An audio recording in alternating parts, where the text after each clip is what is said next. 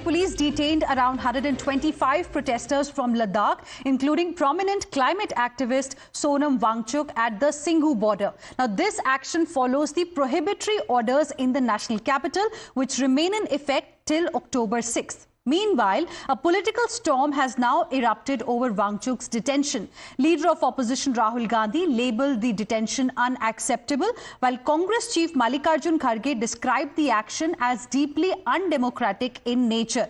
To which we have a reaction now from the Bharatiya Janata Party as well, wherein BJP MP Ravi Shankar Prasad has alleged that Rahul's hypocrisy has reached an extreme level. Listen into these reactions from the Congress and the BJP.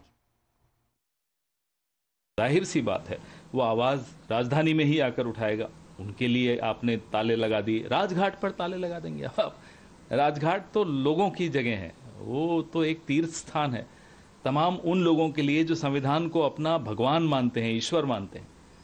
उनको आप राजघाट में नहीं जाने देंगे। ये पाप है, अपराध नहीं है, ये पाप है जो नरेंद्र मोदी की सरकार ने कल रात को किया।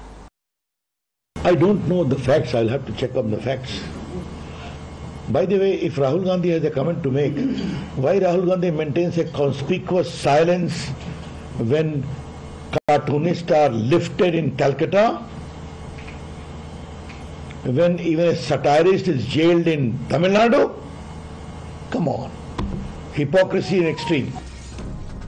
And there's some breaking news coming in at this point in time. We are learning that a plea has now been moved before the Delhi High Court regarding detention of Sonam Wangchuk. Let me straight away go across to my colleague Priyank Tripathi, bringing us this information. Priyank, what more details can you share with us as far as this plea is concerned, which claims that the detention is illegal?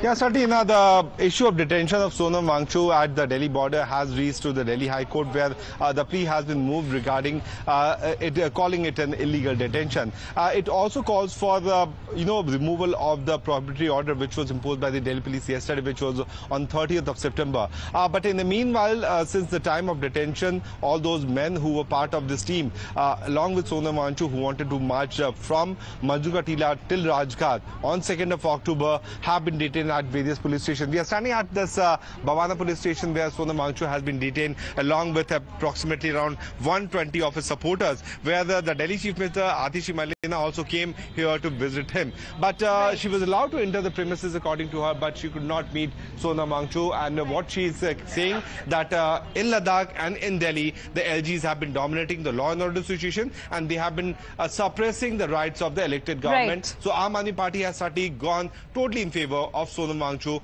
on after his detention. All right, Priyank, appreciate you joining us with all of those details. With this, we will slip into another very, very short break. More news and updates coming your way on the other side. Don't go anywhere.